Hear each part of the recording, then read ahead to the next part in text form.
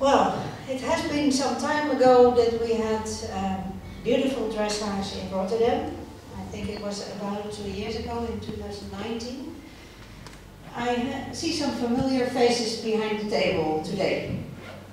Let's start with Isabell. You're bringing a black horse this year, for a reason, or? Yeah, for a reason. The red one was competing last week, so I took the black one. But yeah, it was the decision was that we wanted to compete once again with Weihegold. Her last competition was in Mannheim, so it was time to compete once, just in case. Then we prepare for Tokyo and for the canteen, so she's the one behind Bella, and Quantus is on the third position, so it was good to compete with all of them quite impressive together. Yeah. And what about your test today? I saw some 9s and some good marks for your passage Prix. Oh, that's good. No, I was really pleased. There was just a misunderstanding before the 110 piece. I was a little bit too much backwards, and there was a misunderstanding to start, or when to start into the 110 piece. The 110 piece were without mistake, but it was the fault was at the beginning that she came after my head. But that was my fault and not hers. And the rest was really nice, I have to say. Very safe and routined and a very good pied passage, like most of the time with her and the transition. So I was here with her really good, so I was really pleased with her. How does it? Did you do a lot of competitions the last few months, or how was your last 18 months? It was more or less the same like all of us. We had for long term we had no competitions, or just a few, and then last year it was maybe 5 instead of 30, something like this. And this year, we had not so many, but anyway we had a few, and especially now from May the auto season started with more competitions, and so I think now all of us have the chance to compete a few times with the horses to be prepared for Tokyo and to be hopefully qualified. Okay, thank you. The number 2, Hans-Peter. You told us last week that Rotterdam was the place where you did your personal record with Johnson. Yeah. What today? Today it was not personal. I think with this horse. Yes, and I was really happy with the test. I had one small mistake in the tubes, and for the rest he was super fresh and happy and concentrated, and I could really ride him the way I wanted to ride him. So I was super pleased with it. And important for you to ride for the horses, or for the judges who will be in Tokyo as well? Of course, it's always nice if you do your last competition before big championships and you have the judges who are judging over there. It's better to do a good test than not, of course. Okay, so you're pleased with them? Yeah, very. Okay, thank you. Going to Marlies.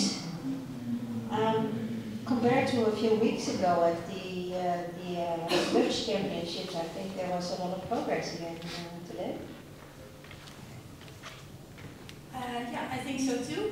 My horse is still quite young, not that experienced yet, and he's still progressing a lot in the training and also in competition, so I was also very happy. And dreaming about Tokyo a little bit now? Absolutely. Yeah. Okay, cool. Let's move to Alex. Is your life easier after today? Yeah, quite a bit. But still, I have some small things I have to think of, and before I go and say who is going or not, or which place. So I think one day more, and then I know for sure how to do it. Okay, you got 2 days, no? How is it for you? Because it was I think, a different time as well as a chef d'équipe to make your choices while you haven't seen the riders a lot. No, true. The second difficulty is that most of the horses are quite young, inexperienced, and that makes it double hard, because from the people you know that they can control their nerves, and when there's a big competition they are used to have some pressure. But the young horses, it's much more difficult. How are they traveling, because it's a big trip? How are they when they are there? Are they stable? Can you just work them? So that's a lot of how do you call this in English? Question marks. Question marks. So you have to make a little bit the gamble, and yeah, and also because of the COVID, it's really not simple to figure out where everybody is standing. Yeah. But I think in the past few months we did a lot of team training. In the moments it was possible to do it in the national center, we did it there, and otherwise I went to people's home. So you have a lot of information, but in the end the competition in the ring there, it has to happen, and not at home. A question to any of the riders.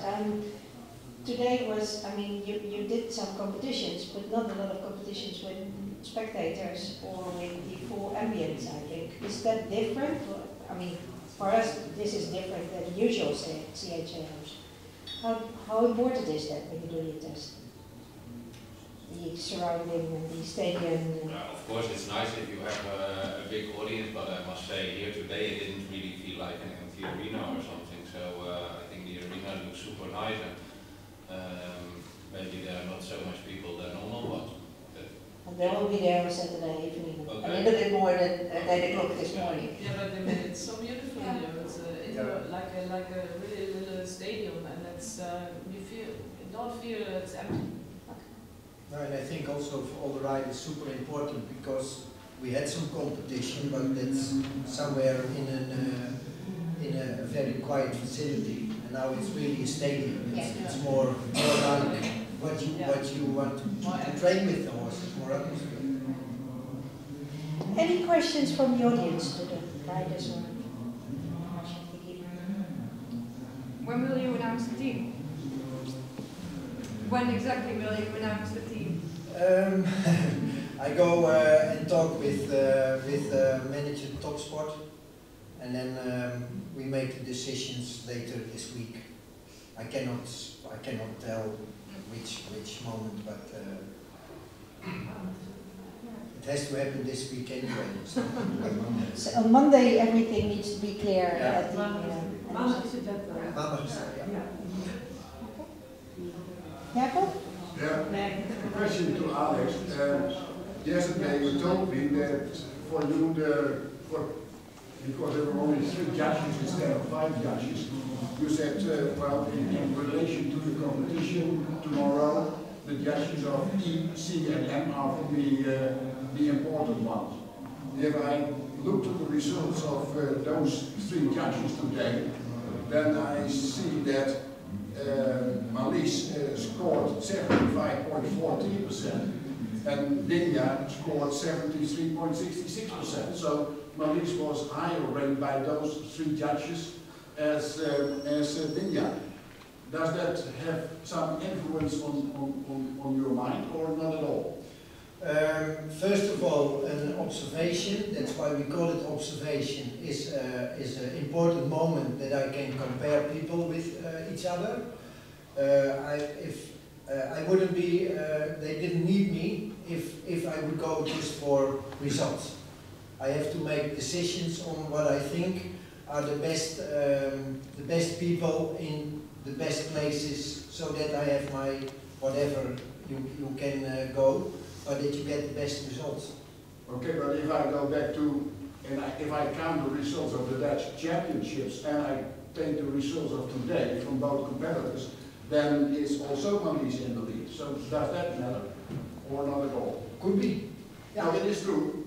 Yeah. I mean, Marlies scored today and on the Dutch championships 75.10 and Dinja 74.75. So But still, it's an observation. It's not a matter of counting, only counting. That's it. Any other questions? Then I would thank you to the riders and to Alex, and we love to see you again on Saturday.